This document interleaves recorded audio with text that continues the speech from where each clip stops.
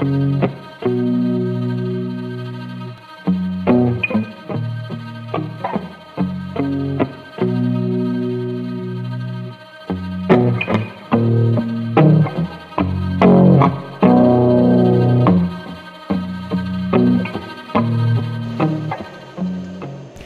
dearest Margaret, I hope that you are well. Some say I may be crazy for partaking in this dangerous expedition, but they don't understand. It makes me happy. The strangest thing happened to us, and I can hardly bear to write it. Last Monday our ship was nearly surrounded by ice, scarcely leaving enough room to sail through. Our situation somewhat risky, especially since we were amidst thick fog. We had planned to stay there, hoping that the weather would improve. After the mist cleared, we came across a strange sight. A hideous being darted across the snow, and not far behind him was a man who seemed to be chasing after him. After rescuing the man from the breaking ice, he began to tell his astounding story.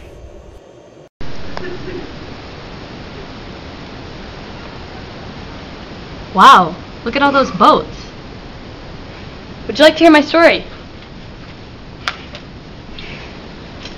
Well, I'm by birth a Genovese.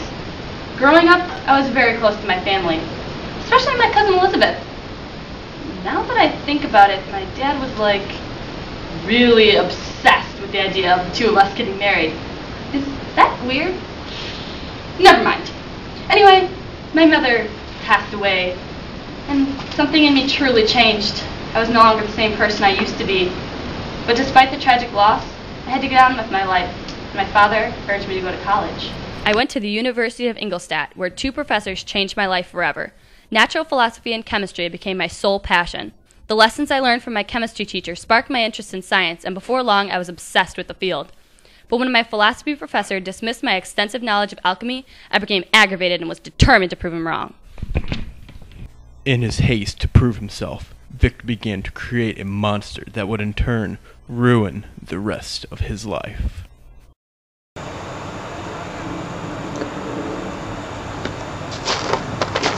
I'm just so sad about my mother's death. Maybe if I collect these dead body parts in hopes of creating life, the void in my heart will somehow be filled. Sounds like a good idea.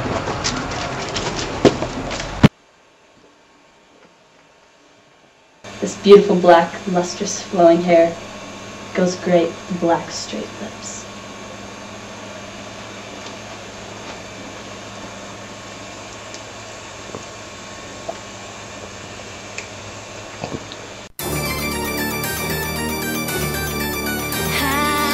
Boy walking the spot, he's so fresh and he got what he needs to impress and just look at the way that he dressin', ain't no question, chicks like, oh, girl walking the spot. I think I'm gonna roll out.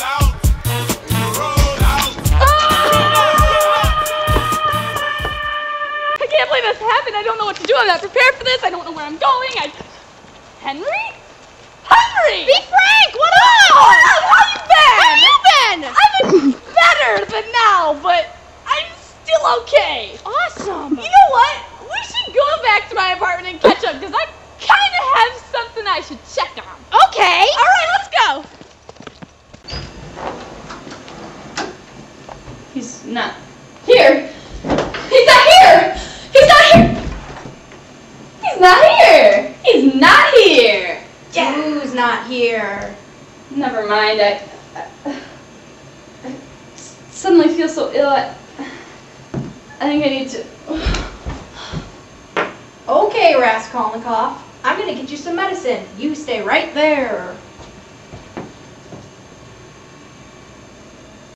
For months, Henry continued to take care of Frankenstein. Here, Victor, take some medicine. Thank you. You got a letter from Elizabeth. Thank you.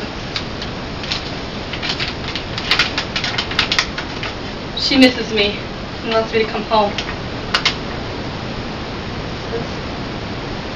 William has been murdered!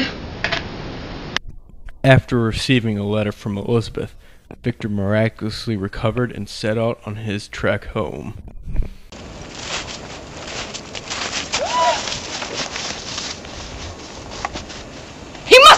responsible for William's death! Frankenstein's encounter with the monster confirmed his worst fears, and upon his arrival home, he immediately sought answers from his father.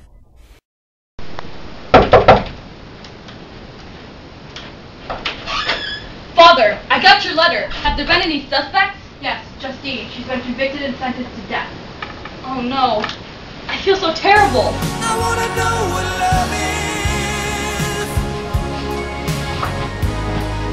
I want you to show me. That's nonsense, Victor. How could this possibly be your fault? My beautiful Elizabeth, it's so good to see you. But you have no idea what I'm going through. I think I need some time alone.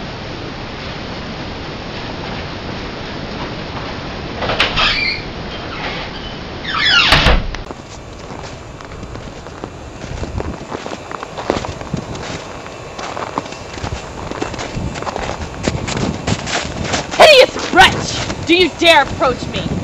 All men hate the wretched, but how must I be hated by you, my creator?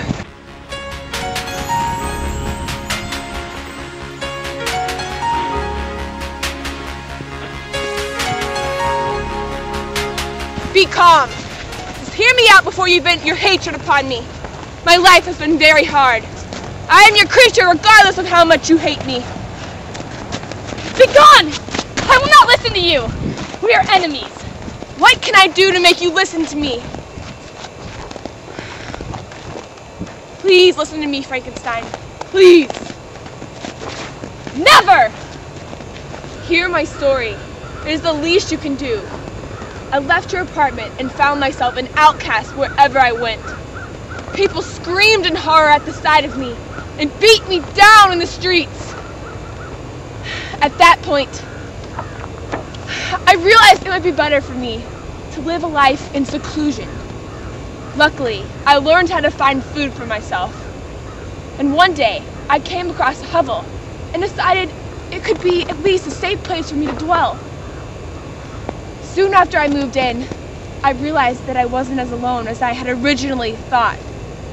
I discovered that 4 beautiful humans were living nearby, and I became infatuated with them and their existence. I observed and listened to them for months, and as a result, I gained the ability to speak and read. I fell in love with the beautiful Safi. She was the most wondrous person I had ever laid eyes on.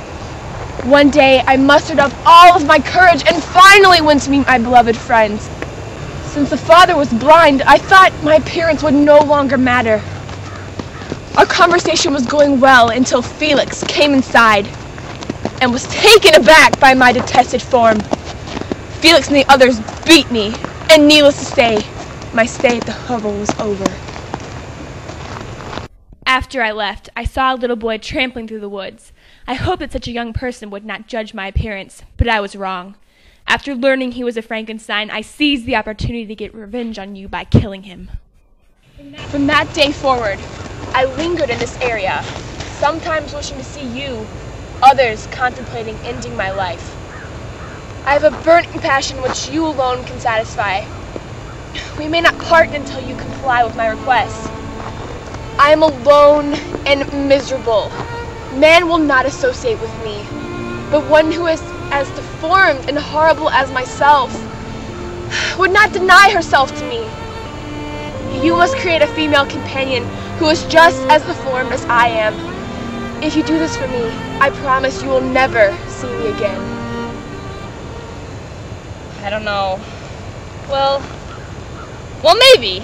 I mean, it was a complete huge mistake creating you in the first place, but I guess I could make another female for you.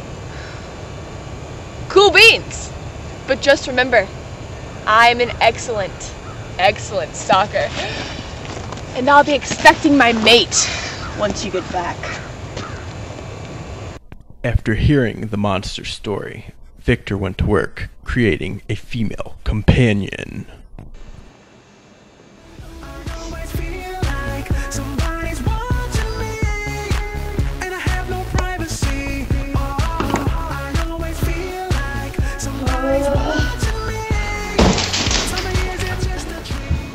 dare break your promise. I've lived so long for this, it's not fair. Be gone! I will break my promise and I will never create another monster like you. Well, just know, I'll be with you on your wedding night.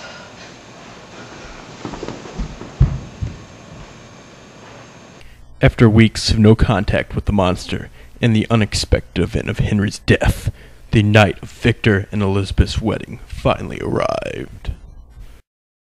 You're all I have now that William and Henry have been murdered. I'm so happy to finally have you. I am happy too. But Victor, I can tell that you're anxious. Is something troubling you? Nothing, my love. Don't worry about it. Everything will be fine. Go wait for me in the room. This night will be very dreadful. Ooh, maybe I shouldn't have left her alone. That hideous wretch! My poor sweet Elizabeth. No! No! As a result of Elizabeth's murder, something in Frankenstein, well, snapped. From this day forward, I vow to spend the rest of my life hunting the monster until our final encounter! For months, Victor chased the monster in crazed pursuit, hoping to attain revenge.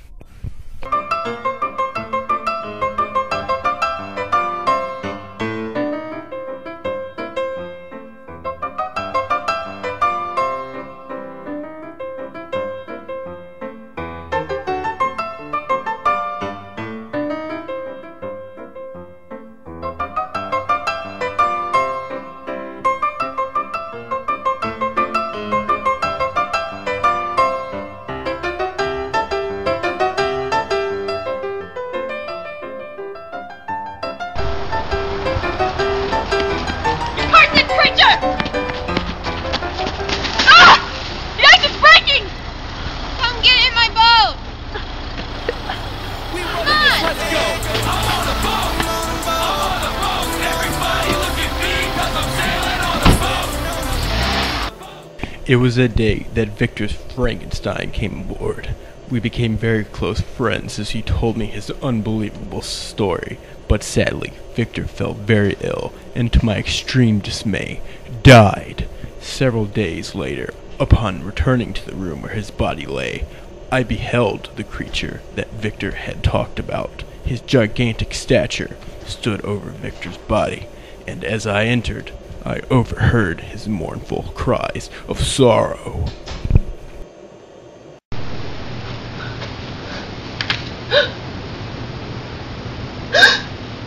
My creator has died. The only person in this wretched world whom I ever had a relationship with. And I, the horrid monster, spent my life making his life miserable.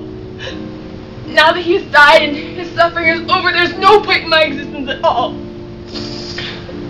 Farewell, Victor Frankenstein.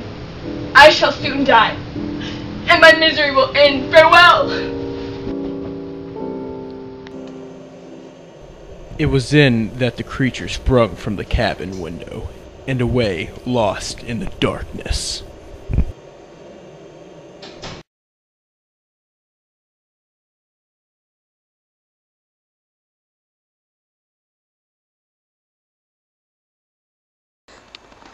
The making of Frankenstein! By Mary Shelley!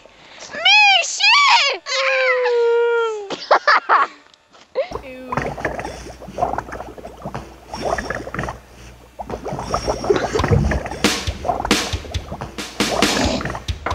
Guys, I was doing so good. I was working in the lab late one night when my eyes beheld an eerie sight. For my monster from his slab began to rise, and suddenly, to my surprise, he did the monster mash. The monster mash. It was a graveyard smash. He did the mash.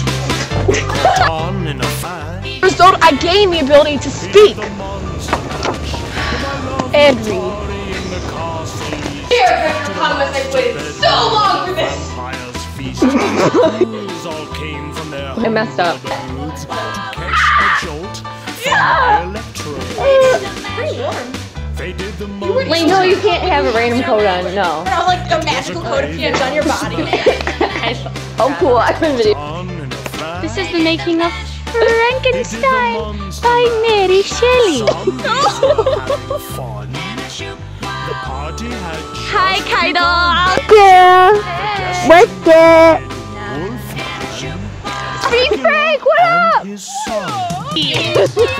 mustache bitches, you wrist. Paired?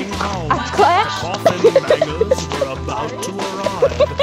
I mean, we should go catch up. I don't know why, but we should. We totally should. Back to my apartment. Let's go. Come on. It was a graveyard smash. It's caught on in a flash.